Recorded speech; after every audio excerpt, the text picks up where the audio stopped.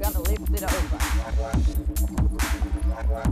So you can get away straight away, eliminate play, you know where to position.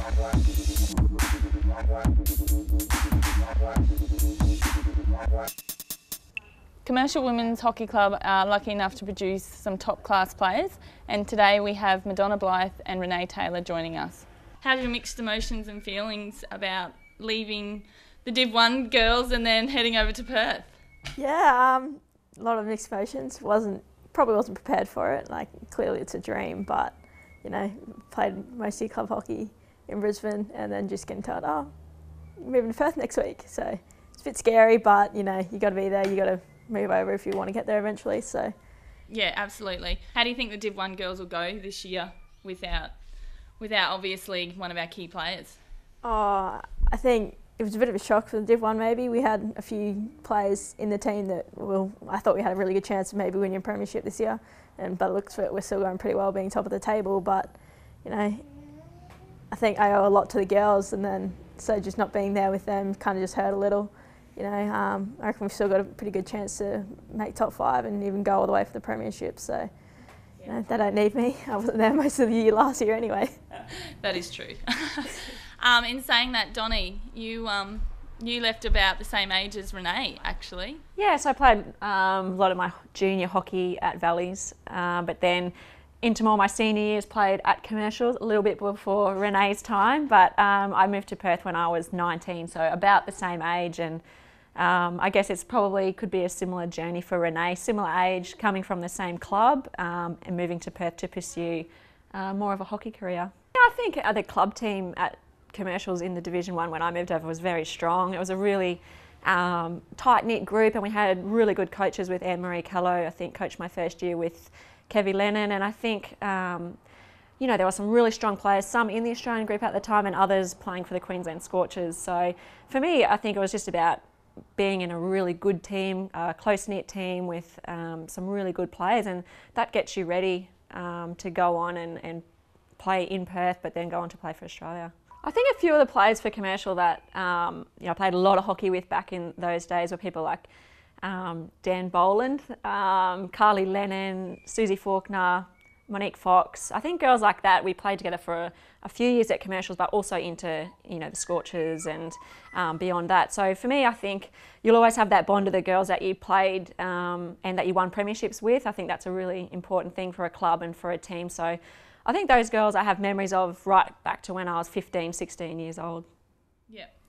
And Renee, in saying that, do you would know a couple of those players that Donnie listed off then?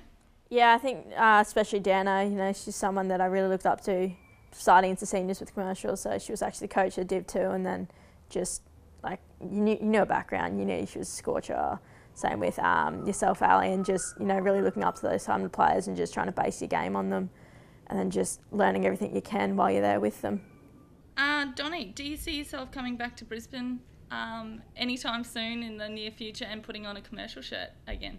I'd like to. It probably won't be in the near future, fingers crossed, but I think it's always great to get back to where you started, and maybe that'll be in a couple of years, maybe it'll be, you know, when I'm running around in vets or something, but I think I'd love to get back to Brisbane hockey, and that's where it all started for me, and to come back, you know, to put on a Commercial jersey, I think would be good fun, as long as a few of the old girls are still running around there. I think it's potentially, but hopefully not too soon. Yeah, and in saying that, Donnie, saying back to your roots, even Renee, it is you playing Brisbane hockey is where it all started. So if you didn't have Brisbane hockey or your Commercial juniors and your Commercial senior years here, you wouldn't be where you are today. Am I right in saying that?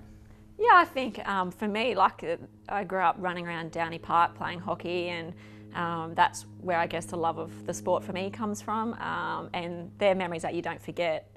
So for me, yeah, I think playing back at your club team, coming back to the city where it started, it holds those fond memories, and yeah, like it might not be for a while, but I think there's, you know, it'd be great to come back and play a few games for the Mighty Purple. Yeah, definitely. I think for me it's such just a family thing.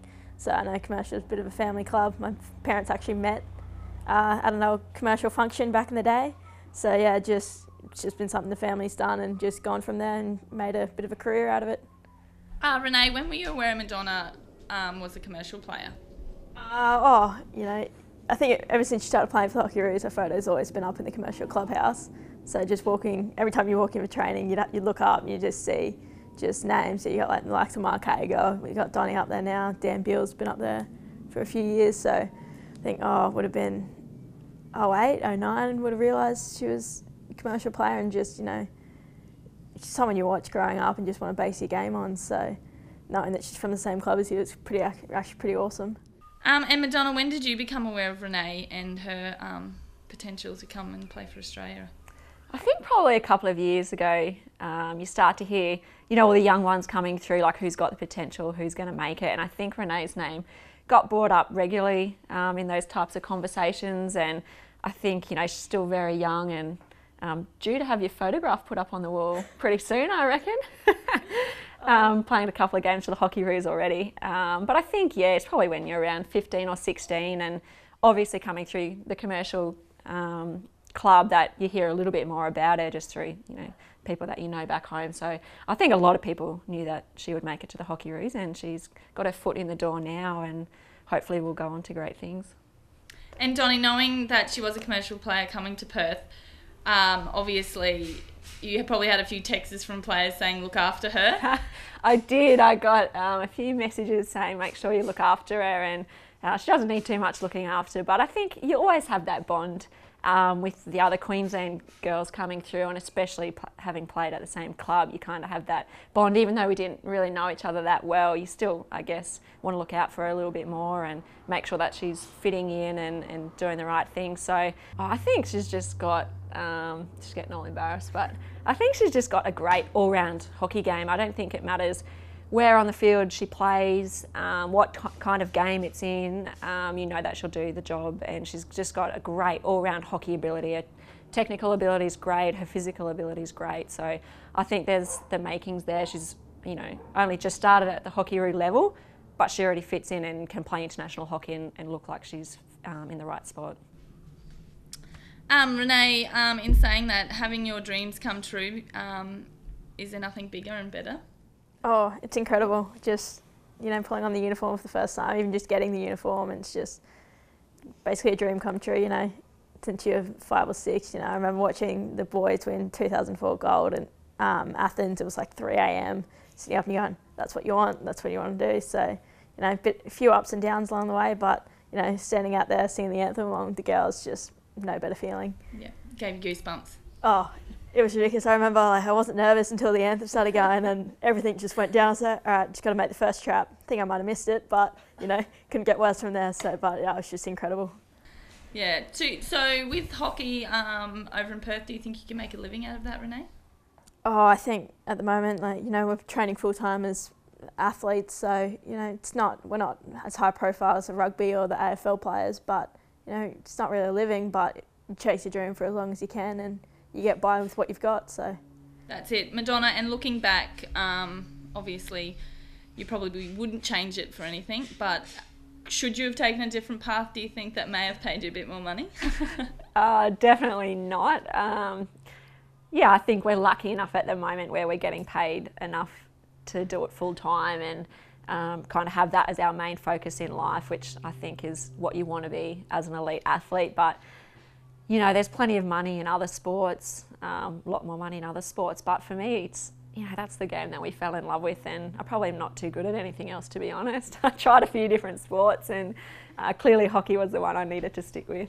Yeah, well, I would agree with that. Madonna, what are the pros and cons of not playing so many tests in Perth? Well, I think, it's great for our sport in Australia to get out to as many places as you can, whether they're major cities or even country areas. I think can only be a positive. To have international teams coming to play great matches all around the country just gives our game a little bit more exposure, and you want kids growing up playing hockey to be able to see their national team play so that they can relate to the players, get to see them live. And we've had a lot of matches in Perth, which is great because the Perth hockey community really get behind the sport. And it's also, obviously, both the men's and women's teams are there, so it's cheaper and more, achievable to play games there. But hopefully this year and in the coming years we can get around the country a little bit more and just, yeah, give the opportunity to the hockey fans to see their national teams play. Yeah, I think especially for me, my debut was in Sydney, so if it was over in Perth, probably wouldn't have got as many family and friends coming down to watch it and play, or even if it was overseas, probably mum and dad would have only rocked up. So I think just playing on the East Coast a little bit more, it's a bit more feasible. It's a bit more high profile. People are more likely to fly from Sydney up to Brisbane or down to Melbourne to watch a game than make the trek over to Perth. So, but then again, Perth facilities are at such a high class that it's kind of hard to put them in the back seat just to be on the East Coast. Cool. And so Madonna, 300 games. Renee, 3 games. Renee, firstly, your short-term goal is been achieved. What's your long-term goal? Oh, long-term goal, I think that's just to maybe establish a more permanent spot in the seniors team. Like, you got the likes of Donnie over here, who's played 300 games, just incredible. I think my goal was to play one and I thought you were going to say your goal is to get me out of the gym and take my position. No, you got that one down packed. No, just maybe be a bit more established. You look at the Australian team and like the names come to mind are Madonna, Tennille, Casey, all just top level players, world class athletes, and it's just a dream to be able to go. I'm there, like I'm a Hockeyroo, I'm a permanent Hockeyroo, so play a couple of games, but can't say I'm quite there yet. And Donnie, the achievement is just outstanding. Yeah. Maybe another 300? No, definitely not. There's a big difference between 3 and 300. I think it's about 10 years. So that's what Renee's got to look forward to. But for me, I just want to keep playing good hockey for as long as possible, and whether that's for another year or a bit longer, then so be it. But yeah, it was a strange feeling to play 300 because you still feel like you could be one of the youngsters in the team. I'm clearly not, but just it goes by so quickly, and I think 300 it's a big number and something I'm proud of, but it's definitely there's still a little bit more to do. Yeah, and the girls celebrated your 300 pretty well. Yeah, they looked after me. They really got around it, and I guess tried to make it as special as possible for me. And it was a little bit overwhelming at times, just the amount of support and messages that I received. But we got the win, which was the most important thing. And then the girls, they just made it a really special day for me. Renee, 3 games, but it might have been a bit more in New Zealand. But what there's a story behind this? Yeah, got a bit of a hit during training. First training session in New Zealand, got in the way of one of Donnie's shots. I think it was because I had a few words to her before training, but she didn't want to borrow that, so, put me in place. She's captain, I'm the rookie, but no, just didn't get out of the way. Get out of the way a little bit quicker. Donnie gets the shot, I don't want to touch it. Well, I think the final question is, we may as well have it on film and we'll lock it in, that you two definitely, when you do return back to Brisbane, will be wearing the purple shirts, and probably, hopefully, we might slot you back into A grade. Thanks very much. But thanks for coming out today, guys, and spending the day here with us. Very much appreciate it. We know you're a busy life and you have family to see here while you're here. But it's always great so that you guys can come back to commercial and have a bit of time with us as well. Thanks. Thanks for having us. Gonna lift it over. Can't get away straight away. Eliminate players. You know where to